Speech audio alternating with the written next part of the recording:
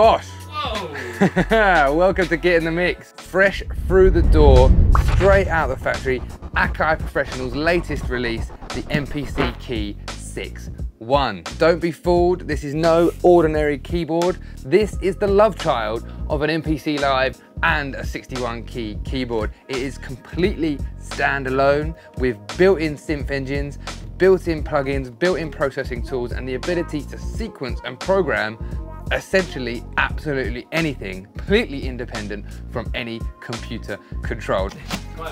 It is a big old box. IEC cable, blue USB 3.0, little diagram. That was an actual like small mini keyboard. There's a mini keyboard inside. Oh God, this is gonna be. How are you gonna get that out? I've got it.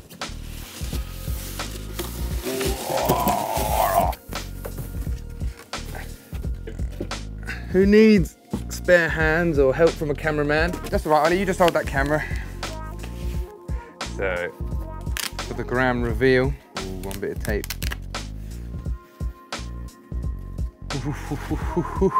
Hey, look at that. You wanna do me the honors and whip away my bit of, it's like a magic trick. Remove the little key bed. See ya. Well, here it is in all its glory, and whew, does it look fresh. Clean, well built, nice bit of weight to it. You know, you want your product to have a bit of weight to it. Great feeling controls, MPC standard, all super high quality, but really we want to plug it in and see what it's got under the hood. Let's get that power cable. That's a good point. I didn't see no power cable come out of the box. It's gonna be hidden in one of these bits of polystyrene. No, it isn't. Don't listen to me. I see. In my mind, it was just going to be battery powered. Battery powered? You were thinking battery powered? Definitely not. No. Oh, look. Soft touch button. That's like the in music on button. It's the button. It's the button from the Prime series. You've seen the denim players, got it. You've seen the Newmark players, got it. They've got that button. Soft touch. So whilst we're looking around here, let's take a little look at its in and outs, because it is quite extensive to say the least. We've got our expression pedal, foot pedal input, and a sustain pedal. We've got through, out and in 5-pin MIDI connections, 8 CV and gate in and outs, inputs 1 and 2 via an XLR combi jack input with an attenuation and a line/instrument switch. We've got a set of 4 1/4-inch jack outputs that can either be used as 2 stereo pairs or 4 mono singles. We have a stereo phones output, USB hub connections, USB-B connections, a network switch, and of course, my favorite, the on button. The on button.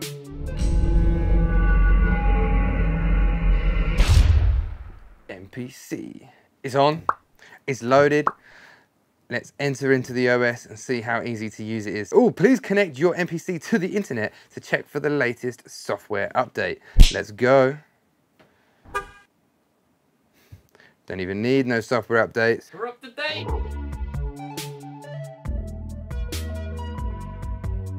This comes with so many built-in plugins. You've got built-in synths, you've got built-in instruments, you've got built-in kicks, you've got the ability to load more sounds via the Wi-Fi. Just completely standalone. You've got your 16x16 grid of drum pads, so you can play in just, you know, that classic MPC fashion. But you've also got newer features like the touch strip and the Q-Link controls, in-depth transport controls, expression wheels, pitch and modulation, and various other controls like ARP, and octaves up and down, and pad banks to the left, along with your master. So I've just loaded in a template, Guitars at Midnight, and I think the best thing to do would be to just crack on and make a little track and see what comes out. So first things first, on my record, skip to the beginning of the track, turn my metronome on because my timing's useless, press play. Oh, actually, let's select the right sound. I'm gonna start with a Rhodes.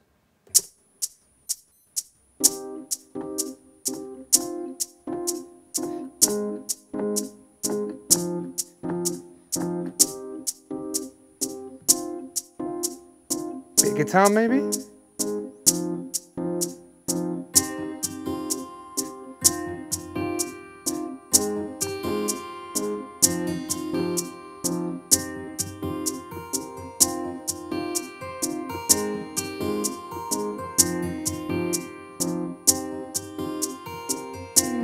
pad or strings?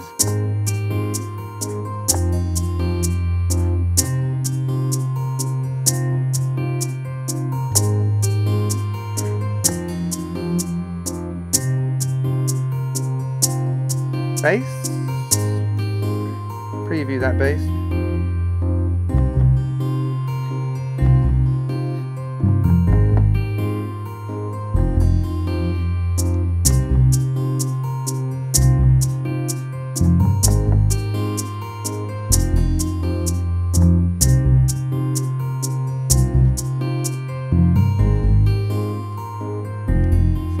Try some drums.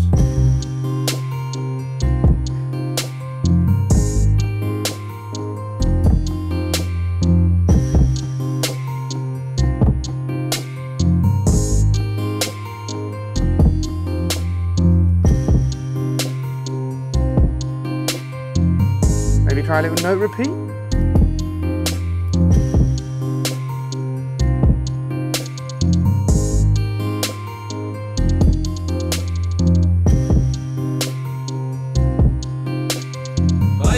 Yeah, I like that. Chill, you know, it's just something simple.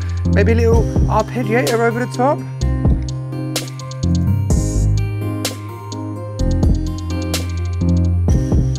Yeah, I like that.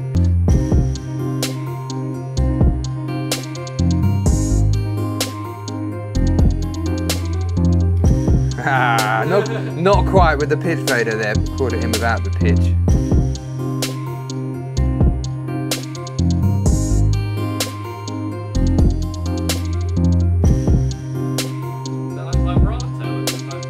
Just a little bit of modulation, very subtle.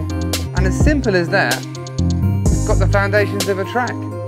Out of the box, within 1 minute, and we're building something that sounds nice already. Now, once you start throwing some other elements in there, a singer, maybe you've got a guitar, making use of those recording inputs down the front, there is no limits to what you might do with this.